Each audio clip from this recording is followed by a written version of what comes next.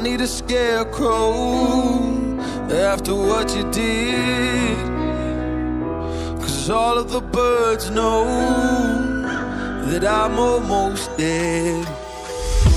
I'm barely breathing.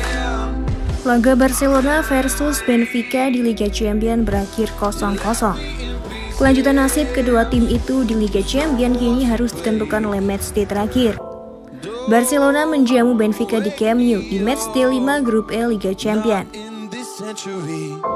Don't wake me up, 'cause you're just a ghost inside my head. You're just a ghost, you're never there.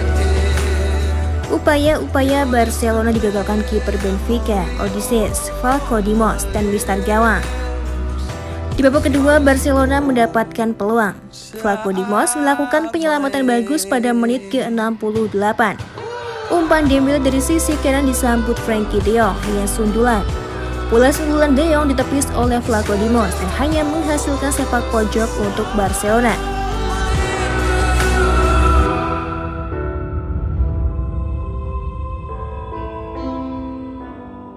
Hal tersebut membuat Xavi sebagai pelatih baru Barcelona ngamuk, karena De Jong gagal mencetak gol dari kesempatan emas.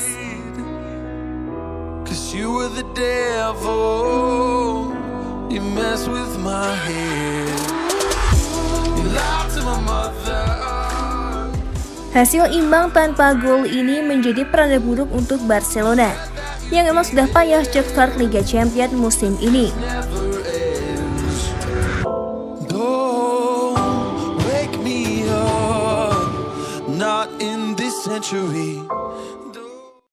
Gimana nih informasi yang disajikan? Pastinya menarik dong. Jadi buat kalian nih ya, biar gak ketinggalan berita unik lainnya, ikutin terus channel Maxgo, biar kita bisa ketemu lagi di lain video.